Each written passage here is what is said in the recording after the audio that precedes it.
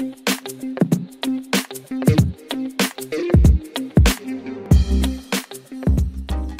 guys, so if you saw my top 7 iPadOS features for students that I'll have linked down below, then you'll notice that one of the points that I talked about was having a Bluetooth mouse. Now, me personally, I've been using the iPad for quite a while, and having a Bluetooth mouse has really had a great impact on my experience using the iPad. So today I'm going to be doing a review of the Logitech Mx Master and how it's been able to benefit me as a student and how I've been able to apply it throughout the semester and why I think that it is such a great investment for you. Also, it would really help my channel if you left a like and even subscribed if you want more videos just like this one. More videos are on the way, so hit the bell icon if you don't want to miss them. So right here, you see that I have the Logitech Mx Master itself. And if you can get this thing while it's on sale, this is actually a really good deal for buying a mouse. This is made by Logitech, which is a really reputable brand for Bluetooth devices. You know, they have their keyboards. I have the Logitech Slim Folio for my iPad right here. So you know that this is definitely going to be something worth investing in. Now, some of the benefits that I've had with this mouse would be for editing documents. So over here, you can see that I have my iPad opened. And if I turn on the mouse, just by flipping over the mouse, just like this, and hitting the button that is right here, I can just flick it on. You can see that the one lights up. And now my mouse is actually connected. You can see the pointer right over there on the screen. And I'm going to be showing you guys how to actually connect your mouse in a little bit of a while. So a really good benefit that I've found for this mouse is actually making edits to documents for school so much faster. So as you can see here, I have my mouse connected and I'm actually going to use it to go through this document right here. And now, while you could use the Apple Pencil, which I have right up there, or your finger, I just find that having a mouse is so much more efficient and feels more natural in the hand to actually go through your document. And it's really easy to make edits because you can just go, you can click exactly where you need to. And when I'm using my finger or the Apple Pencil, it is not as precise. So I really like having the precision of the mouse pointer itself so that whenever I need to click something, I can just automatically click it and I'm right there when I need to be. So this really makes editing things in the Google Suite, or if you're on Microsoft, editing things in Word, it really makes editing so much more easy, so much more convenient, and really helps you get your work done faster. Another benefit to having the mouse available is actually for GoodNotes.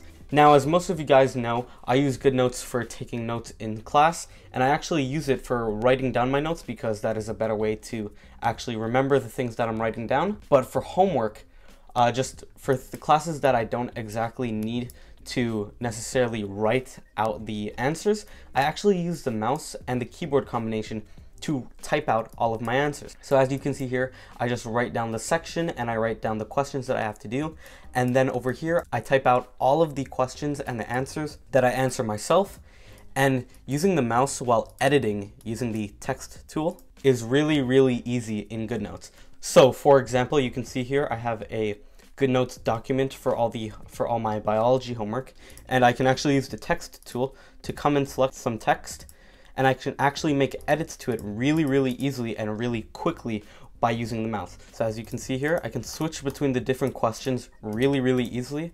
And then if I need to type something, I can go here and I can type, and then automatically I can switch to a different question that I need to answer. So overall, editing documents is just really, really easy with this mouse because you can combine it with things like GoodNote and a keyboard to really get your work done so much more efficiently and so much more faster than you would with, let's say, using your finger or even an Apple Pencil. Another benefit to having a Bluetooth mouse just like this one would be for actually interacting with the screen itself. So obviously touching the screen for like 10 minutes isn't going to cause any damage, but when you're sitting hours on end having to type and then lean all the way forward to edit your document, it can become a hassle. So having a Bluetooth mouse at the ready just makes this so much more convenient. So not having to hunch over is a big win for me, not having to constantly reach to the screen for minor changes, and definitely having this complete laptop experience is a real benefit. The Logitech Mx Master is also great for other input methods. The way that the mouse works is that it just resembles your touch input gestures. So if I was to touch and go like that to scroll down, I can just click and hold and release to scroll down. And it also makes it really convenient for when you have to press and hold for something like zooming in. I can just right click with my mouse and zoom in just like that. And obviously that's different for the app that you're in, whether that's holding down for a different function or left clicking to do something different in, let's say, a game. There are so much buttons that you can customize to your liking, and you can really get a feel for what you want out of the mouse. You can also see over here that it actually shows up in the battery icons. So over here, you can see that the MX Master is connected via Bluetooth and that it has 50% battery. And I'm gonna be honest, I have not charged it once since I unboxed it over a month ago. And it really just has an extremely long lifespan, and I don't even have to worry about charging this guy until every once in a while. Obviously, everything needs to charge, but the battery lifespan on this is just great. So as I mentioned before, every button on the mouse is customizable itself. So if you access the mouse settings via clicking accessibility, then scrolling down to touch, assistive touch, devices, and then your connected devices over here. So if you want to connect the device itself, you go to Bluetooth devices, and over here you can see that I have the MX Master connected already. So I'm going to click on it, and you can see all the different buttons that I have here, and you can see all their actions. So single tap, long press, home for button 3, double tap, and dock. So you can really customize all your buttons for your liking, and you can really be versatile about the way that you want to use your mouse. And as you can see here, you have a whole set of options of what you want your buttons to do. And these are just the settings that I have, and the ones that I found have worked the best. So the mouse itself. This mouse is extremely comfortable to hold in the hand because of its ergonomic shape. They have this little section here for your thumb that also has a texture on it, which feels amazing. And gripping onto this for a long period of time is honestly kind of enjoyable. It's very ergonomic, large, but also mobile because it is a Bluetooth mouse. So as you can see here, the MX Master right there. And while it is actually Bluetooth, you can have it connected to up to 3 devices. So if I turn this on, you can see that the one lights up. And that if I click that button, it's gonna go into pairing mode for another device. And if I press the button one more time, it's gonna go light up the 3 to go into pairing mode for the third option. And if I click this button one more time, it's gonna circle back all the way to 1, where it's solid because it's connected to my iPad right now. So this is a really good benefit, and in the month that I've been using it, it has not lost connectivity once. So that is a huge benefit to using this mouse. Like I mentioned before, it is very clicky and responsive with the 4 buttons that I had mentioned.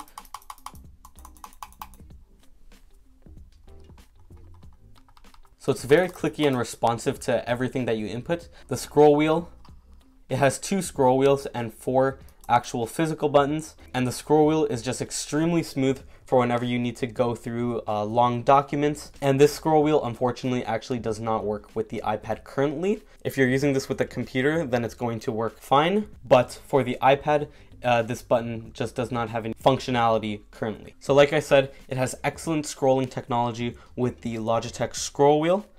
So like I mentioned before, this guy has a massive battery life and actually charges via micro USB.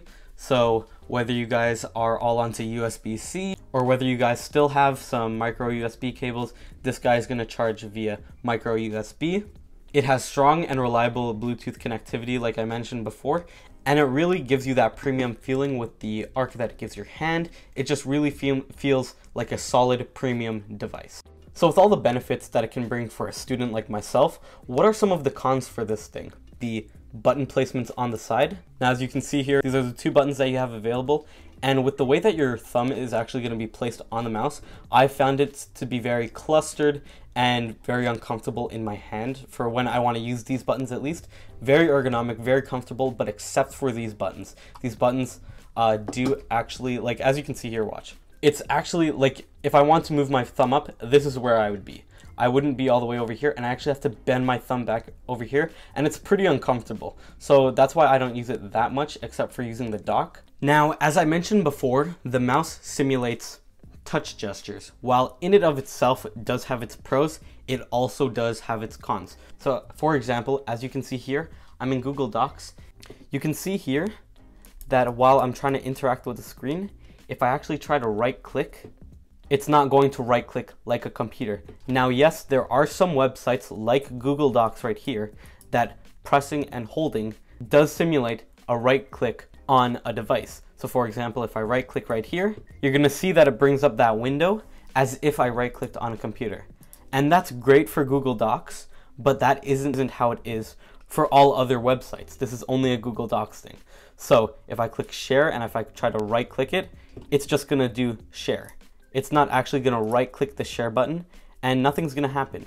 So right clicking on this device does not actually work. You have to set your mouse to do a touch gesture that you think would resemble a right click. So for me, I've personally found that with most of the apps that I use, pressing and holding resembles the right click. So that's what I've set my right click on my mouse to actually do. You're losing most of the normal abilities that you would find with a mouse. So you just have to keep that in mind when buying this.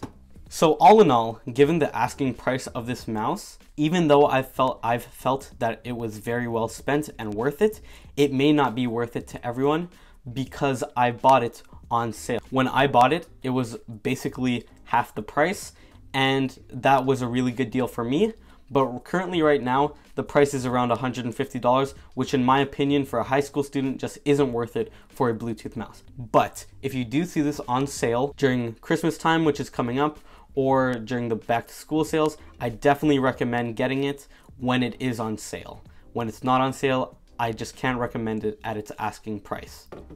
What I do recommend is getting a mouse in general because I think that it is very worth it for students. A Bluetooth mouse for your iPad device is very worth it just because of all the different benefits that you get with a Bluetooth mouse just like this one. Like I mentioned in the video, there are so many different benefits and pros to having a Bluetooth mouse that really completes your iPad setup that you just can't miss out on.